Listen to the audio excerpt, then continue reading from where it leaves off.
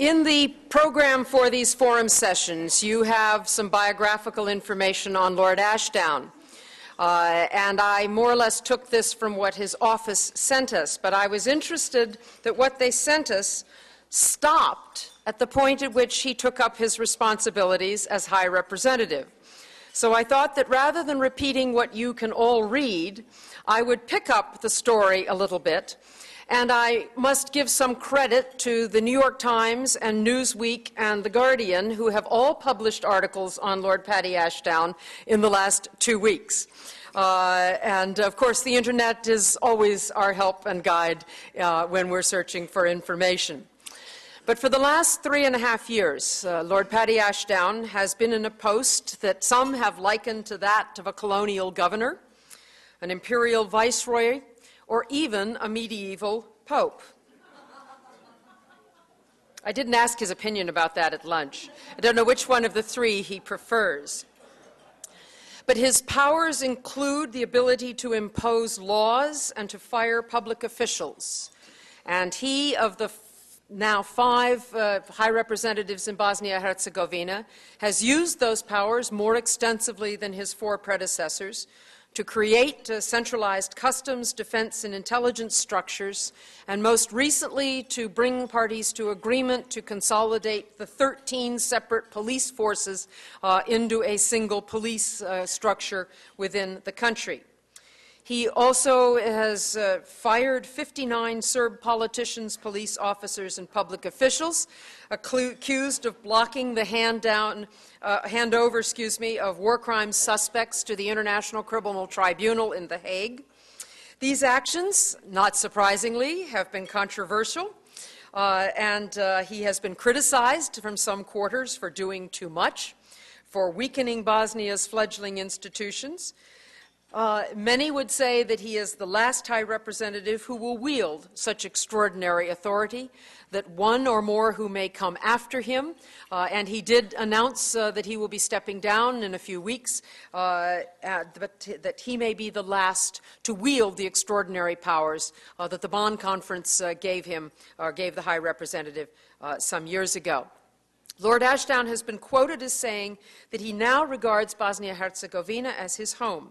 He has bought a house there, and 5 of my students and I passed by the lovely lakeside between Sarajevo and Mostar last May, and we're told that that's where Lord Ashdown has purchased a home. Beautiful location, I must say, and that's terrific.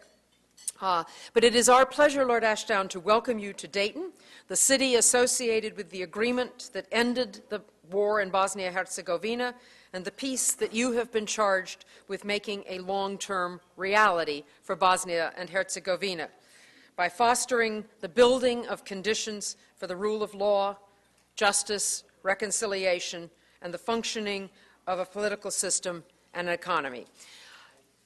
I am delighted to welcome you here to Dayton. We are thrilled that you agreed to participate in these events. Everyone, please join me in welcoming Lord Paddy Ashdown.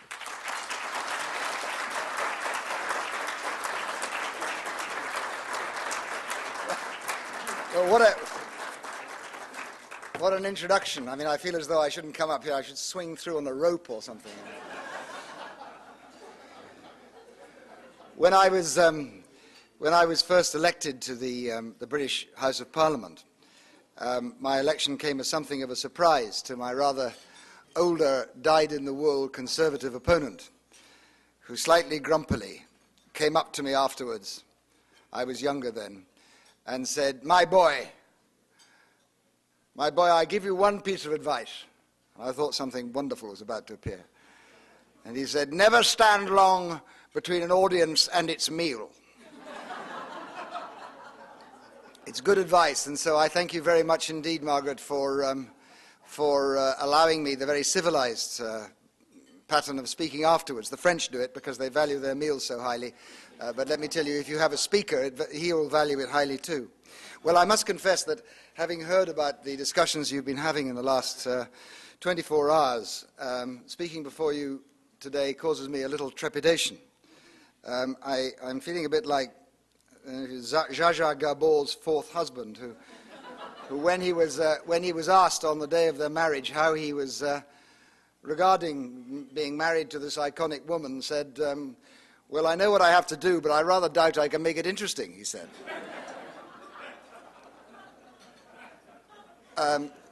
Which is a bit how I feel at the moment. So let me make a confession to you first. Since I took up my duties as the international community's High Representative for Bosnia and Herzegovina, title that seems to me is extracted from Gilbert and Sullivan, some 3.5 years ago, I've often remarked publicly that the days when the future of BIH could be discussed and decided at, quotes, an Air Force base in Ohio have long since passed. I retract that completely. In this audience, how could I do otherwise? That was clearly intended to be a metaphorical rather than a literal statement. But I can't tell you how much pleasure it is, Margaret, for me to be with you here in this city, whose name has become so much the currency of our everyday parlance in Bosnia and Herzegovina. I think the work that was done here in Dayton 10 years ago can be judged very simply by its results. It was work of lasting moral and practical political value. The talks ended 3.5 years of carnage, as of course we all know. But nevertheless, I think even the fiercest critics of Dayton and the process that it launched could not deny and do not deny that it saved lives and ended one of the most terrible wars of the second half of the 20th century. This alone, if that was its only achievement, would be a signal achievement. It's important here, I think, that we make a clear distinction between the settlement itself and the settlement process that followed afterwards. The settlement was negotiated here, of course, in a period of weeks.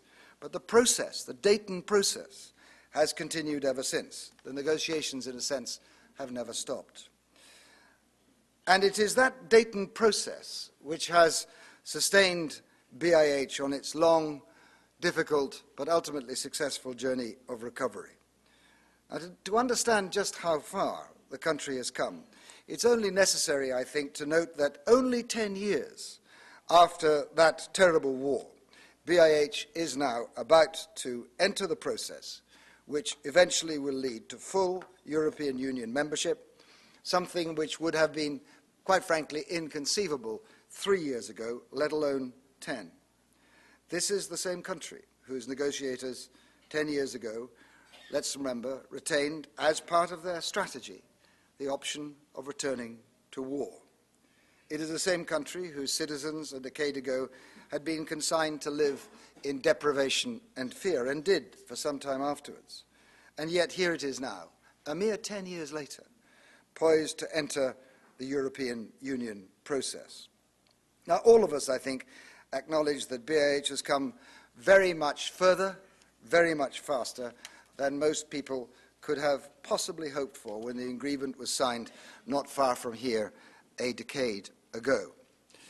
And when I think of the chief reasons for this is because the Dayton Agreement is not some dead letter which could never be changed. It is, on the contrary, a living agreement containing, on the one hand, a judicious mix of enough firmness to maintain peace, and it has, with enough flexibility to enable reform. What then have we learned from the Dayton process in Bosnia and Herzegovina? Well, I'd say that a key lesson has been that political settlements are not and cannot be simply written in stone. They won't last like that. Interpretation, implementation, modification must be part of making that kind of living agreement work, and they have made Dayton work. First phase of implementation was characterized by impressive military compliance and, you might agree with me, scandalous political evasion. The interpositioning of NATO-led troops along the front lines in the space of just 3 weeks in the winter of 1995 was a remarkable example of resolute and effective military deployment. Since the first days of that deployment, peace and security in Bosnia and Herzegovina has never been challenged.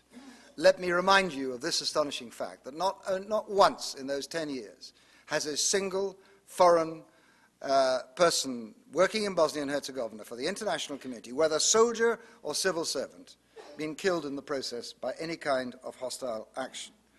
the successive reductions that have then since occurred in the peacekeeping forces themselves reflect that steady process of consolidation. The continuously diminishing, still diminishing, strong European Union force, which took over from the remarkably successful NATO forces that preceded it, that force has the capability, still today, at a much lower level of troops, to maintain a safe and secure environment in a country where the armed forces themselves, domestic armed forces, have been massively downsized and brought under the democratic control of the state in these last few months. However, the early phase of the political implementation, as we all know, was considerably less satisfactory. In the months after Dayton, wartime racketeers consolidated their stranglehold on local administration. Those who had done well out of the black market during the war set themselves up as suppliers of goods at inflated prices, and many of them, frankly, migrated into the political stratas too, in a general environment of acute scarcity. In this phase, political implementation was characterized by reluctance, incapacity, and obstruction. And so it took time for the international community to address that problem. The initial focus was on holding free and fair elections. Perhaps you might consider holding them a little too early, but we'll leave that to one side. 3 general elections were conducted in the first 7 years. It's not, I think, inaccurate to conclude that each successive poll was freer and fairer than the one before, but these polls took place in an environment that was already distorted by political, social, demographic, and economic anomalies.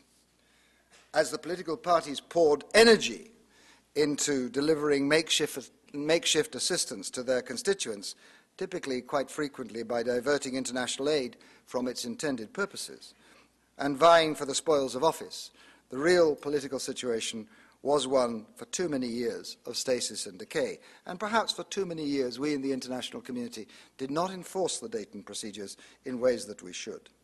Perhaps this was obscured in the early stages by the volume of aid pouring into the country in those early years. But by the late 1990s, it had become increasingly clear that that problem had to be tackled. So the second phase of the Dayton process saw the introduction of the bond powers to which Margaret has referred at the end of 1997, enabling the High Representative to cut through the thickets of obstruction by removing recalcitrant officials and, where necessary, enacting reforming legislation. And just in case you think that High Representatives like me act as like some mad poltergeist throwing the furniture about whenever we do this, we consider how we use those very, very carefully. And I never used the bond powers, and neither did my predecessors, except where we believed it was the only option necessary. And by doing so, we admitted a failure both of BIH institutions and of the international community to persuade people to make progress by other means. Now, together with this new bond powers, there was a new focus on making the political and economic institutions work, as opposed to propping them up with international largesse. Deep and lasting foundations for reform had to be laid, and this meant modifying some of the key core provisions of Dayton's. So reforms agreed by the principal parties, in the first case under my highly distinguished predecessor Wolfgang Petritsch in April 2002, designed as they were to facilitate the implementation of the Constitutional Court's rulings on constituency people. That actually inaugurated the process of difficult but necessary overhaul of the Dayton process as it was first established. If you like, changing Dayton within Dayton. Difficult, of course, because it involved reopening issues that had proved themselves exceptionally sensitive at the Dayton negotiations. Necessary, however, because this was the only way of addressing the fundamental injustices in the fabric of BIH's political structure, and the only way of preparing the country for the European Union accession process. BIH, as it stood at the start of this decade, was still, however, a long way from meeting modern European norms in regard to political representation, civil rights, ease of access to legal redress, and basic administrative efficiency. The model through which we have sought to deliver effective reforms within the context of BIH's particular social and political requirements has been to create the basic institutions of a light-level state governing a highly decentralized country. And it was to that that I set my hand 3.5 years ago. Could we take the Dayton Agreement, use it to create those broad outline structures of a modern, light-level state governing a decentralized country? And let me let you into a secret. Before I did started my mandate, I went to see one of the authors of Dayton, Jim O'Brien, who said to me, why is it that the international community allowed the obstructionists to use Dayton to obstruct, whereas we who wrote Dayton put into it certain instruments which, if used, would allow the process of reform to continue? And that is what we did. And we did it, some would say, rather fast, some would say too fast. Nevertheless, what was concerning me when I took up this job 3.5 years ago was to use the Dayton process to make those reforms necessary, to get the country through the gates onto the European road before those gates began, as indeed they have now begun, I regret to say, to close. Now, this is a model which has evolved through the Dayton process. It is a logical corollary of Dayton, and it deals with key issues that could not be dealt with in a satisfactory way at the time when Dayton was first written. And I pay tribute to the wisdom of those who wrote it in placing those instruments within Dayton that allowed it to reform within the Dayton process. In constructing this model, we have sought to take BIH to a destination that, let me remind you, by a huge margin, the majority of its citizens want to reach, to move irreversibly on course to effective statehood and onto the path that leads to the Brussels institutions of the Euro-Atlantic Alliance, the European Union on the one hand, NATO on the other. I'm happy to say to you that as of this autumn, we are now firmly on that road. No one inside or outside BIH now wants to go back to the difficult and tortuous path that has brought us to this point, and that itself is an achievement. It's been a long struggle and a hard struggle, and the people of BIH have had to put up with great hardship, and often they have had to put up with hardship that frankly could have been avoided if some of their political leaders had shown greater imagination, greater wisdom, and put the interests of the citizen first. But I have to say to you that latterly, the political establishment of BIH, for all its faults, and I'm a politician, so all politicians have failures and all political systems have them too, and of course BIH is no exception. But for all of those, the political establishment of today has mustered, let us admit it, the necessary courage and creativity to overcome those remaining obstacles. Now, I pay tribute to them for this. I seem one way or another to have spent a good deal of my life fighting destructive nationalism, and I'm not about to change now. Nevertheless, I have to concede that the self-styled nationalist parties who won the BIH elections in October 2002 have nevertheless managed, with a little help from their friends, to preside over the strongest period of change and reform in BIH's post-Dayton history. And some, at least, and I welcome this, appear now to want to internally reform themselves away from the old-style nationalism of the war years and towards the more conventional centre-right European politics, what I call sanitarization. I welcome this process, and I hope it continues. The question now for the political nomenclatura of BIH is not can they do the reforms, they've completed those. The question is can they implement them? And that is the crucial question for the next phase. So, Margaret, ladies and gentlemen, today I think we have a rather remarkable view. We can look back towards Dayton, but we can also look forward towards Brussels and the Euro-Atlantic institutions that are Bosnia and Herzegovina's natural ultimate destination.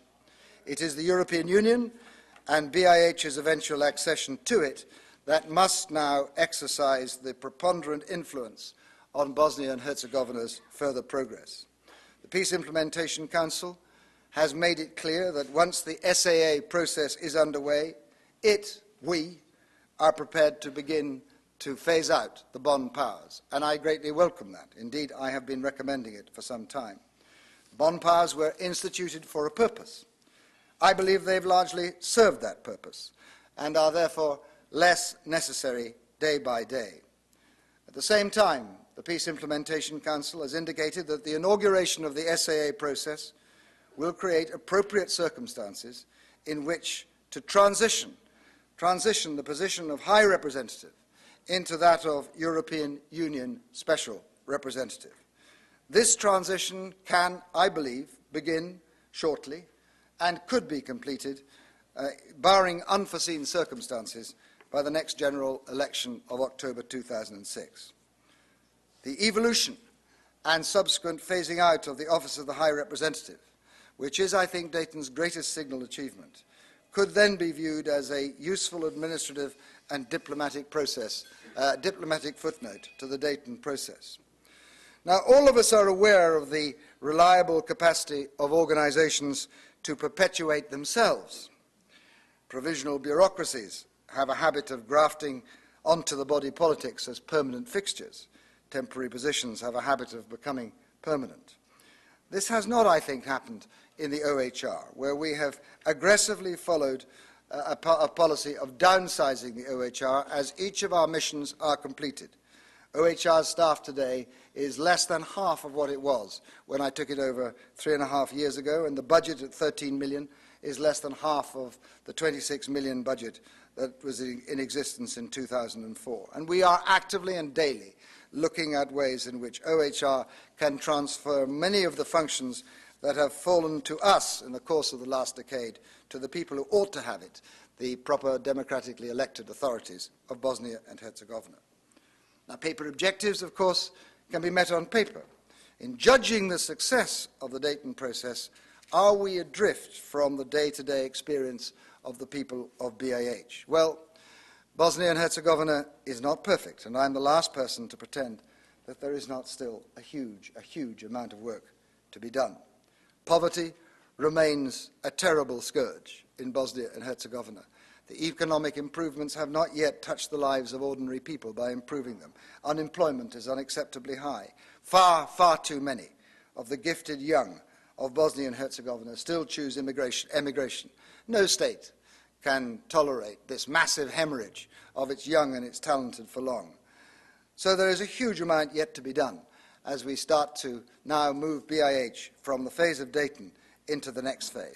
But the economy is growing this year faster than any other economy in the Balkans, albeit from a very low base.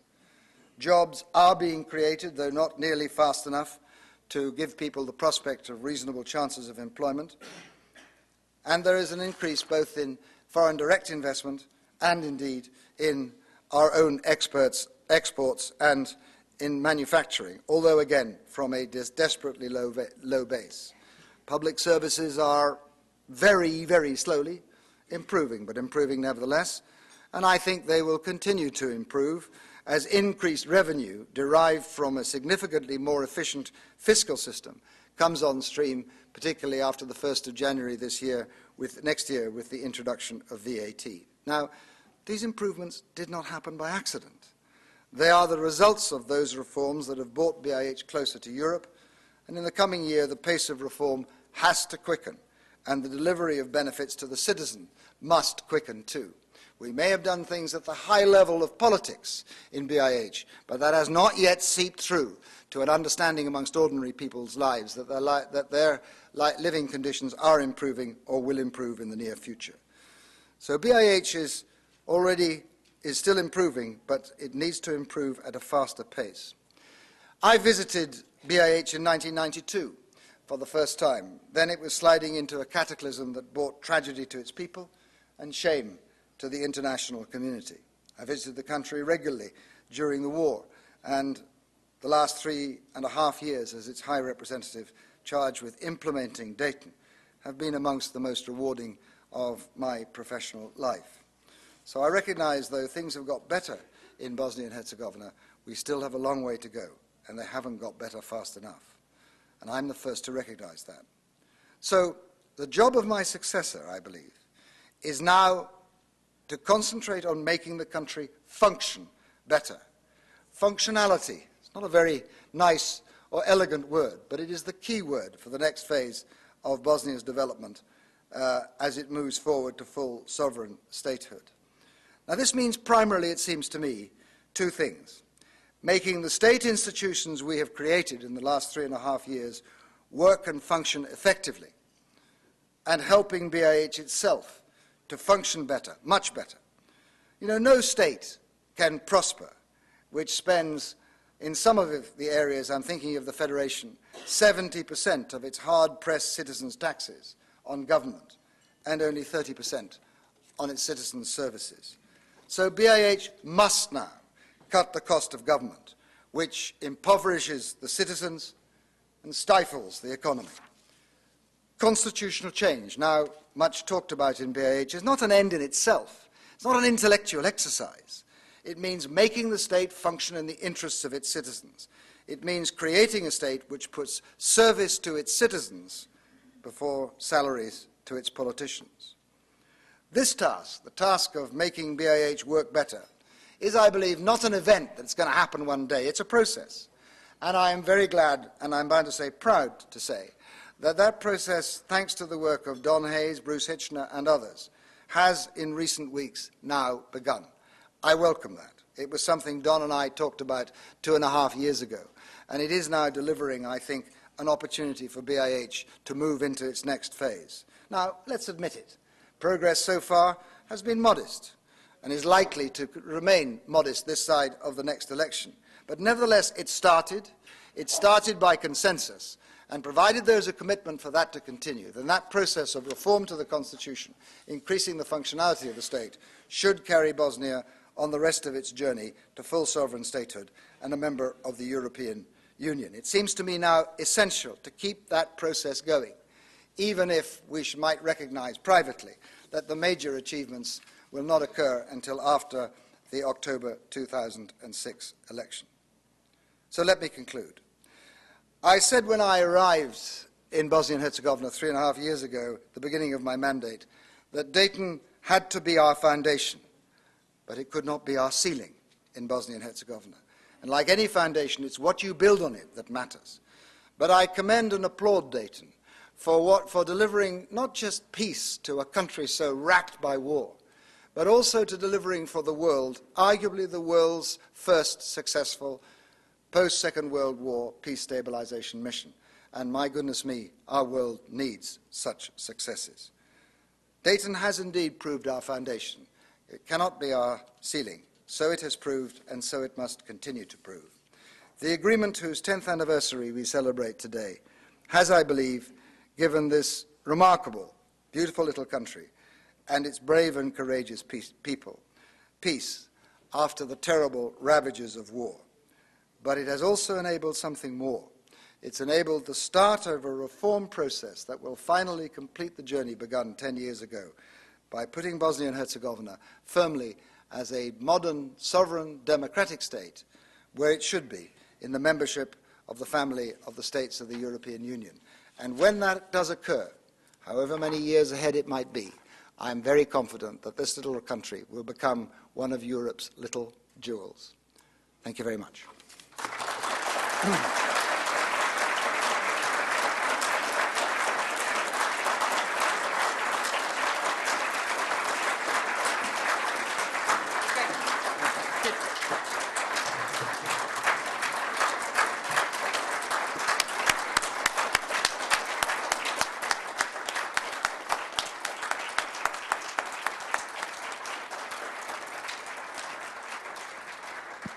Lord Ashdown has agreed to take some questions from the floor.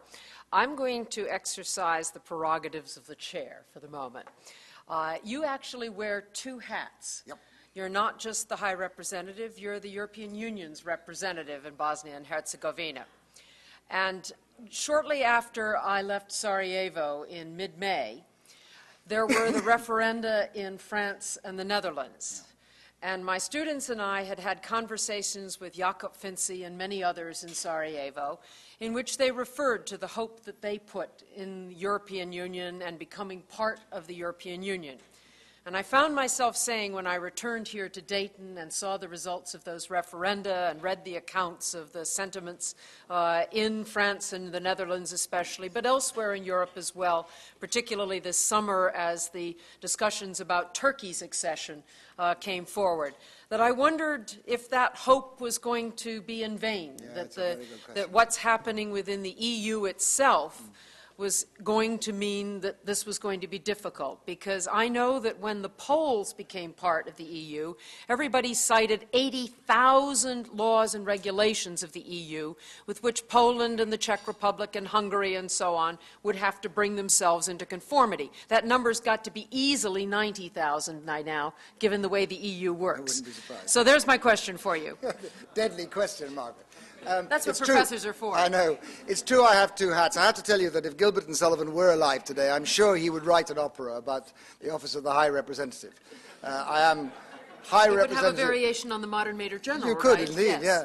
It's said that Queen Victoria on rainy winter days used to sit in Osborne Castle and design uniforms for British Army regiments, which they, poor unfortunate creatures, then had to wear in the wilds of Afghanistan.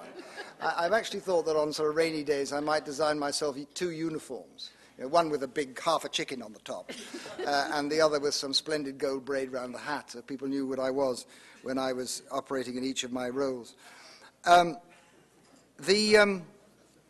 Look, I want to speak not just about, it's a very, very serious question, I want to speak not just about Bosnia and Herzegovina. I want to speak about that region which we call the Western Balkans. And here's the truth, there is only one glue that holds this region together, and it's the prospect of joining Europe.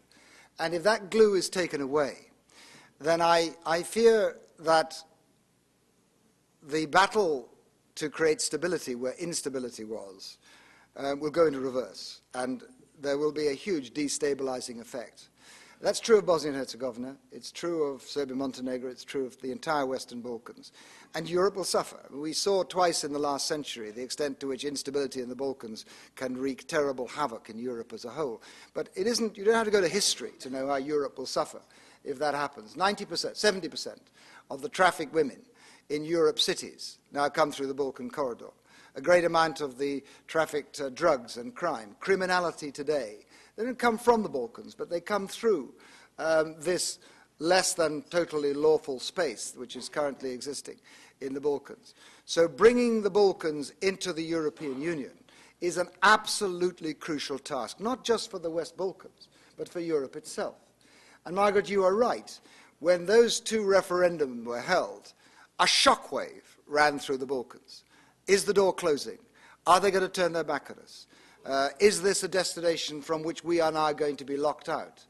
And that's one of the things that's driven me these last 3.5 years. I could feel, I'm a politician, hairs on the back of my wrist told me that Europe's public was changing its view, that the wide open door to the east was not necessarily going to be wide open for too much longer. And I regret that. I think it's a sign of lack of European leadership that that has occurred. But it has occurred and is occurring. Now, I think there's a good aspect to this, perhaps, which is that I think there is a general realization in the chancelleries of Europe, if not necessarily amongst the voting public of Europe, that the West Balkans are different from the other big question we must address, which is Turkey and the Ukraine. In many ways, if you leave the West Balkans out, then this is not a black hole the other side of Europe's borders. It's a black hole within Europe itself. And I will argue, and will continue to argue, that getting the West Balkans into the European Union is unfinished business within Europe's present borders. It's not about enlargement beyond that. But I have to say to you that that argument is going to be more and more difficult to win as we go down the track of the next few years. I get worried as a passionate European, by the way, a passionate European Atlanticist, and I don't see anything contradictory between the two, that Europe is turning in on itself, and this worries me a very great deal. So my strong advice to my European friends is do this and do it fast. My strong advice to my Balkan friends is don't delay. Make haste down this road. And by the way, if you can present yourself to Europe when you do, not as beggars at the gate, not asking to be let in as an act of charity, but that you are wishing to come into Europe because you will add value to the European Union. And I think they will. I mean, in a world which is trying to establish relations with the world of Islam, the West Balkans has got something special to offer. It's got something special to offer in terms of its cultural diversity, its richness. And that's the basis upon which this appeal should be made. So I do, frankly, look at both the developments in Europe and their knock-on consequences in the West Balkans region with some concern, which is why we cannot afford to waste time. We have to travel down this track as fast as possible. Thank you. Having exercised my prerogative, the floor is now open for others' questions. Yes, if you would stand, please.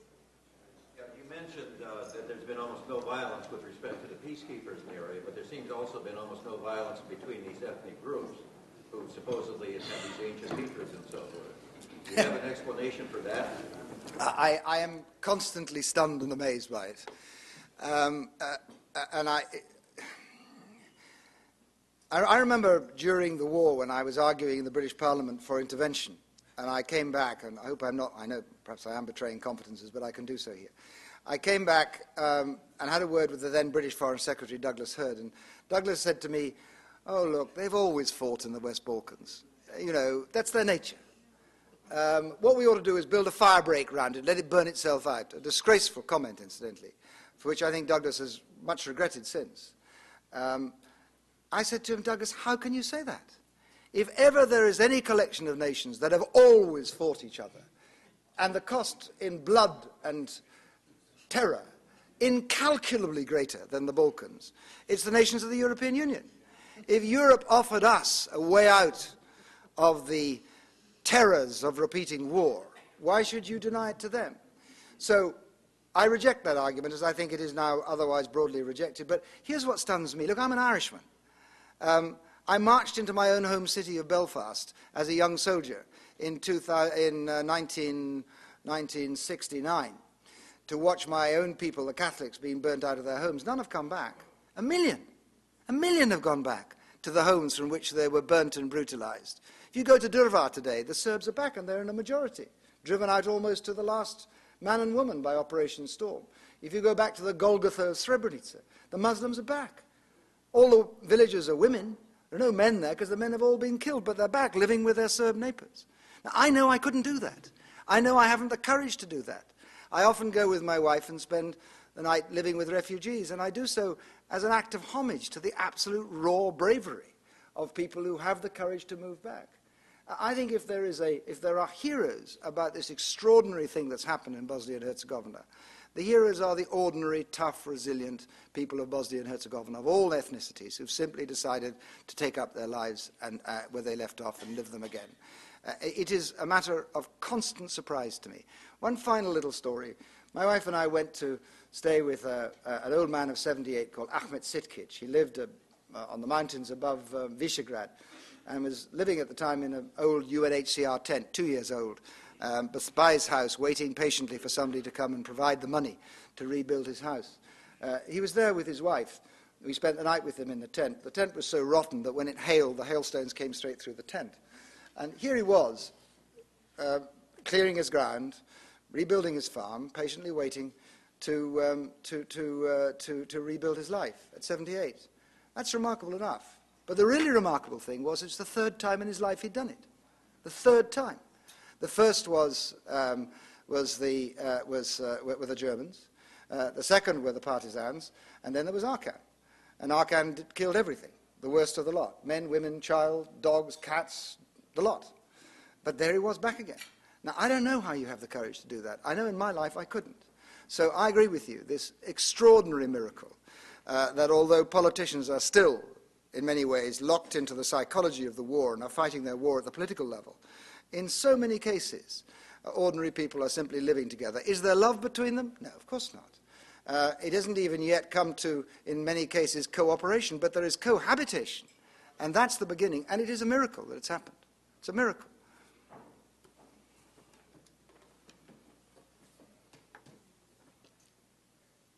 Do we have other questions? Great. I have a short presentation.